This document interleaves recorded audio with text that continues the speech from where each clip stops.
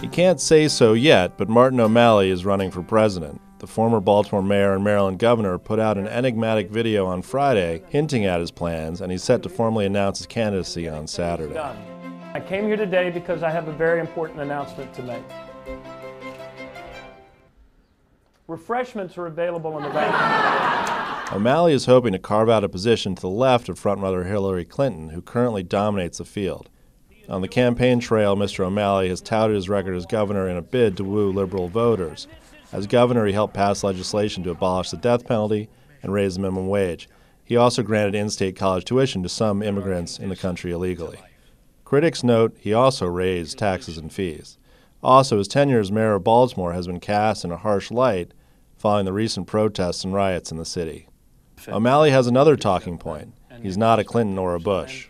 Let's be honest here. The presidency of the United States is not some crown to be passed between two families.